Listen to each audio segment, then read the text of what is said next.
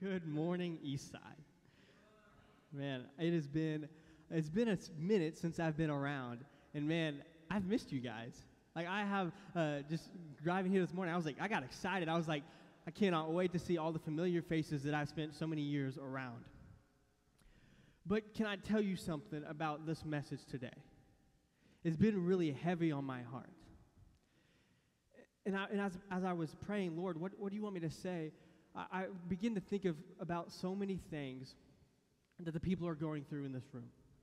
Some are going through just disease in the body, and some are getting recoveries from wrecks. Others have loss in the family, and I'm very sensitive to that, and I want to simply encourage, uplift, and strengthen you guys today. So why don't we just pray and get into it, shall we? All right. Lord, we love you, and we thank you, God. Lord, would you be with me as I bring your word? Lord, get me out of the way. Lord, would you uplift people today, encourage them and strengthen them? Would you remind them that you are in control and that you understand what we're going through today? Lord, I love you and I praise your name. Amen. Does anyone in the room just feel fed up? Like, life is great when it's great, but life really is not fun when it's not. It's so bad sometimes. And sometimes you get to this point where you're just like, I'm done. I'm exhausted. I'm wore out. I've come with my questions to God asking him, why? Where are you? How are you going to work this out? And all this stuff, are you even good, Lord? Where are you? Maybe even some of you in the room ask the question, God, are you even real? Have you been there before? I know I have. I'm no stranger to asking hard questions to God. And if you know my story, you know it well. Then when I was about 13, 14, I was asking these questions, and God seemed to be silent. But then one day, I heard his voice more clearly than I ever have before. Right? So we ask these questions, and it just gets insane. And sometimes we think we're so isolated that we're the only ones in the room that feel that way. Can I tell you today that that's not the case? You can probably raise your hand if you wanted to, and you look around, and other people would feel the same way. And not only people in this room, but there's people in Scripture that have felt very similar to you.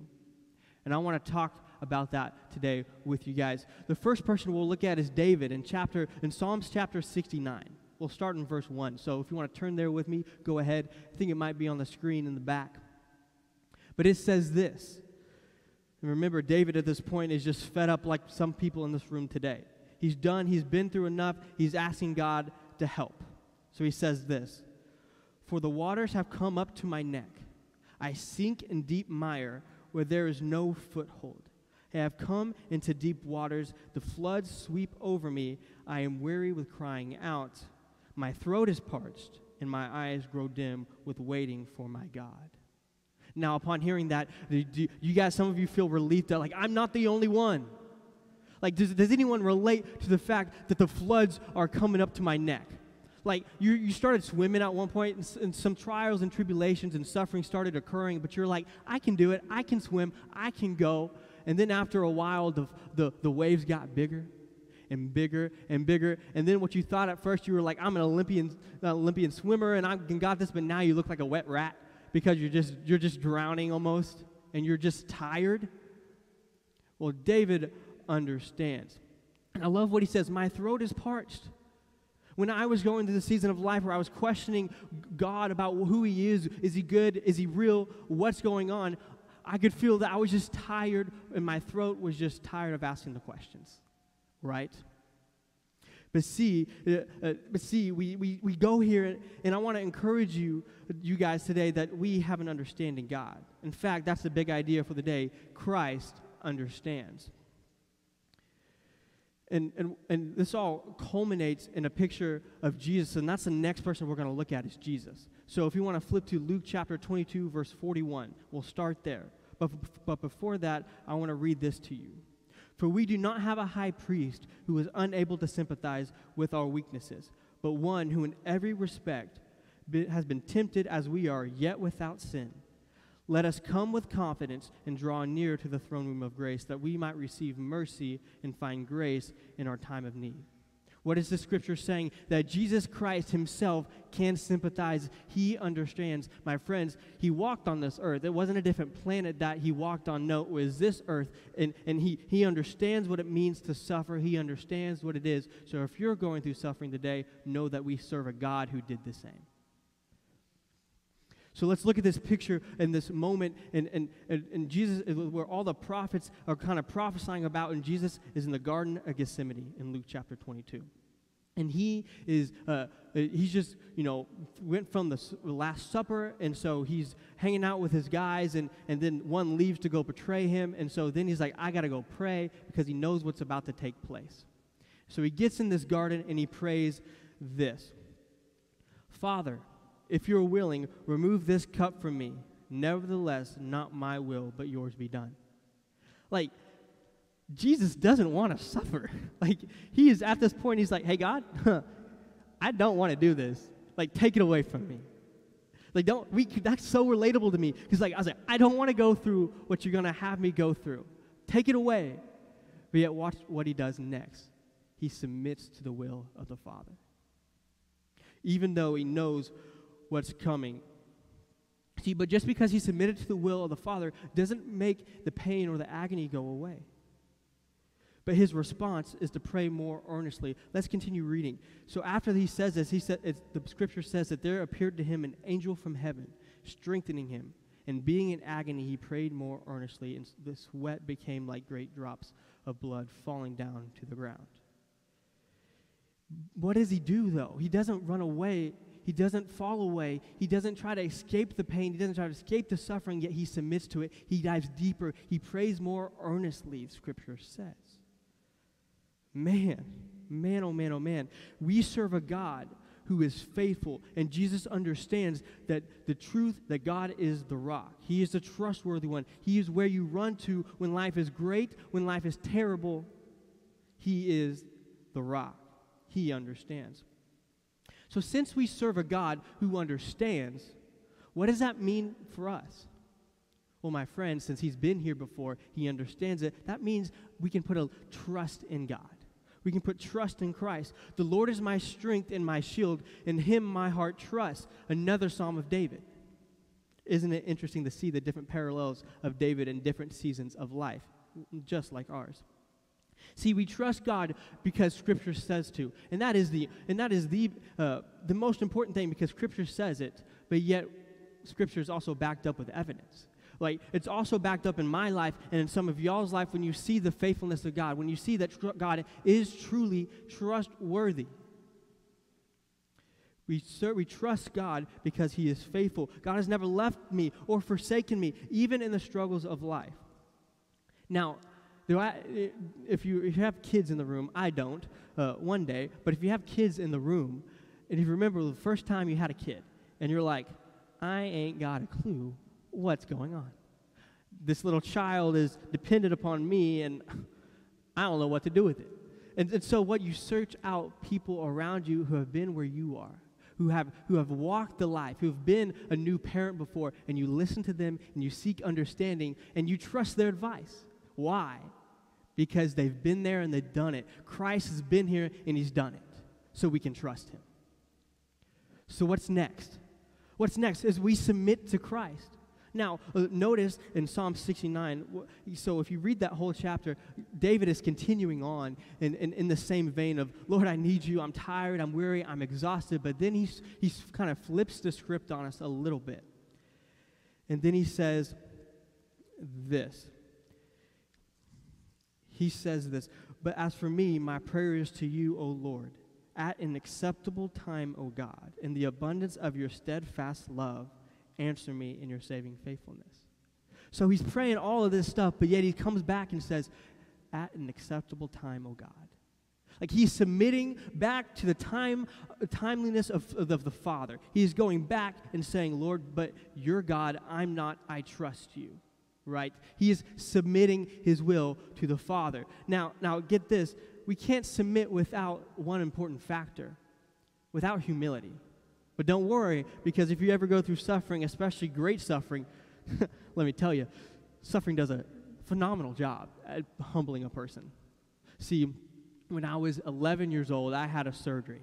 And this surgery, they said that my hips and all my legs were all kind of jacked up, and I really just need a realignment on my legs. And so my legs were growing, my right side of my leg was growing to like over here, and then my left leg was going over here, but the bottom half was growing to my right side. It was all kinds of messed up.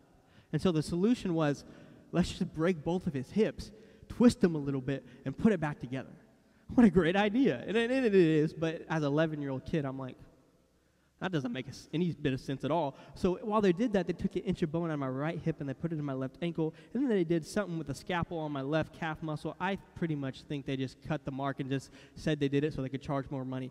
I don't know what they did, but can I tell you that the recovery process was absolutely terrible. Because what I was capable of before the surgery, I was no longer capable of. Right? It was embarrassing. I was an 11-year-old kid, and I now had to have my parents' help to use the restroom. Like, that's not fun, and that's very humbling, even at 11 years old, right? So it does a great job, suffering does a great job at humbling a person. See, not only do we need to be reliant upon Christ because let me just say this, when we become humble, when we have all these sufferings and we're now humble because of it, our pride tends to creep up on itself because we feel so insecure. We're like, oh my gosh, people can't see me the way I am, and so when people are around to help, we reject their help. And so we not only need to be reliant upon Christ, especially in these moments, but we also need to allow other people to come in and help. Because I don't know how many times I'm like, this is embarrassing. I don't need your help. But yet, maybe this is the word for some, that we need to remove the pride even in our insecurities and just allow someone to come help. Because we've been praying, Lord, I need you. And God's probably like, you goober. I've sent you people to help, but you keep rejecting them. So don't reject the help, especially in your time of need, simply because you're prideful. But see, once we are humble, then we can submit to God. And you're like, well, why do I submit to God? Because he's been here before, and he understands. Christ understands. And let me tell you, he's a much better author of my life than I am. So we trust him, and we submit to him. But we have to be humble first. So we trust him, we submit to him, then what's next? We obey him. Well, that's a fun word. No one likes to obey anything, all right? We do what we're asked, and we're doers of the word, even in suffering, and we can look at Paul's life for this. Now, yes, I know Paul is this guy who was suffering for Christ's sake, for the gospel's sake, and you're like, in America, we don't suffer for the gospel a whole lot, and you would be right. We don't. But yet the point still stands that even through suffering, Paul still chose to obey. See, don't let suffering become an excuse not to serve Christ. Don't let suffering become an excuse to be like, well, maybe when I get better, or maybe after the season. No. In fact, a question should be asked, Lord, how do you want me to use me? What do you want to do and use my life even in the season of suffering? How might you want to use me? Because guess what? I serve a God whose scripture says that he uses all things for the good of those who are called according to his purpose. So if you're a Christian here today and you're experiencing suffering, God can use it for your good and his good and to glorify his name. So don't back out on serving God and obeying him when suffering comes because you're like, oh my gosh, what do? You keep doing stuff. Now, yes, I understand. Certain suffering causes you not to be able to serve like you used to. But you still find a way to obey Christ. You obey him because he's been here, he knows it, he understands. And see, when I think about this, I kind of think of, honestly, I think of Pastor Bill. Because, like, if you know his story, I believe you shared your testimony on stage or right around here a few weeks ago. But, like, he had a wreck. Did he ask for this wreck? No. Did he want it? No. Would he rather be at work all the time right now and doing stuff and making money and supporting his family? Yes. But suffering came and knocked on his front door without his permission because suffering never asked for permission. And so now he's sitting here and he's like, and he has one or two options. He can be like, I'm done, whatever. I can serve the Lord when I'm back and walk in and ready to go. Or he can allow God to use his suffering to glorify his name. He has a privilege of probably going to physical and occupational therapy once or twice, maybe even 3 times a week. What an opportunity to be in a place that he wouldn't be otherwise unless he was suffering. And then he can bring his name. How, you might ask? Well, Pastor Bill can go in there smiling even when they know they're going to make him stand up and it's going to be extremely painful. This therapist starts realizing, man, Pastor Bill, he's smiling when he comes in. Why? Pastor Bill, when we stand him up to walk, he prays instead of cussing me out like other clients do. Now, this is interesting. What kind of God that he serves, that this God of his gives him permission and gives the ability to be happy and joyful in the midst of suffering. I want to know more about that God. Right? You just see in that little scenario how God can use suffering to glorify his name. So how might God want to use your suffering, if you're going through it right now, to glorify his name? We obey because he understands. Next is we abide. Now, I get it. I put this as the last thing, but we abide. But it's not the least of them. Actually, I would say all other three, the trusting, the submitting, and the obeying, actually fall underneath the abiding. Because if we don't abide, then we won't do any of those. So we must abide. And we see in Scripture that Jesus says, I am the vine and you are the branches. Without me, you can't do anything. Right? So we know we must stay connected to the vine. See, it's in the abiding that we find rest. Come to me, all who are weary and heavy burdened, and I will give you rest, Jesus says. For my yoke is easy and my burden is light. Right? This is the promise of Jesus. So what do? We abide. We stay in the presence of God, and we find rest for our souls when life doesn't seem to be very restful. See, we not only that, but I picture it like this. So we come to God, and we ask all these questions. God, why? Where are you? What are you doing? This is painful. I thought you said there would be rainbows and butterflies. Well, if you don't know, the Bible actually doesn't promise rainbows and butterflies. Instead, it promises suffering. Isn't that so joyful? But that's okay, because we have one who understands, who's been here and done that. So I think of it like this. So we're going and asking questions, and then and then we won't shut up because we're like, God, I can't hear you. Yeah, because we keep mouthing everything, you know? We keep talking, and we won't let him get a chance to respond. So finally, when we take a breath, it's almost like the Holy Spirit comes and gives you a hug and whispers in your ear, child, I love you. Trust me. And immediately you realize that the Holy Spirit is real, and the Lord loves you, and that I'm actually seen and heard, and that I'm not alone in the universe. There is a God, and he loves me. And then you can rest in that because we have a Lord who understands. And then abiding is a place where we find peace. We find peace because we just, it's not incumbent upon ourselves to do anything else. It's not incumbent upon ourselves to find the answers and find the solutions. No, in the craziness of life, we can find peace because all we have to do is this: trust, submit, obey, and abide. We can have peace because that's all we're called to do. And all the other stuff, let the Lord lead you. Let the chips fall where they may, and pray that the Lord guides those chips, right? You know, just you trust, you submit, you obey, and you abide. And let me note this for people who are like, well, I'm actually not suffering, Zach, so this kind of sermon is like not for me today. Well, guess what? I got a secret for you. It's not much of a secret. It's in the Bible. Thousands of people and millions of people have a Bible. You can read it anytime you want. Please do. But see, the same things you do in suffering, the trusting, the submitting, the obeying, and the abiding, you do the exact same thing when the suffering is not upon you yet. In fact, it's critical to do all those things before the suffering comes, because you know how hard it is to build a foundation in the storm? But if you do these things, you build the foundation upon which to stand, which is Christ. And then when you come to these storms, you're like, oh, I'm a little, I'm shaking a little bit, but I'm not fallen. I have not fallen. I have not come to the end of my rope because I have built the foundation upon which to stand. So we do the same things. So if you're not suffering, don't tune out. You do the exact same things in suffering or without suffering. Now, you might be like this: how do I abide? And that's a good question, because abiding is kind of a Christianese word. You know, it's like, what is abiding? It means staying connected to, staying under. It means staying in the presence of. So what do? We stay connected to the vine. We stay in the presence of God. Well, how do you do that? Because that seems real spiritual. And some people are like, I'm not real spiritual, so I'm going to make it real practical for you. You see this right here? You start opening it up, and you start reading it. And you read whatever you're doing. If it's a few verses, it's a few chapters. If I'm trying to read the Bible in a year right now, and so it's several chapters and verses, and so I try to do that.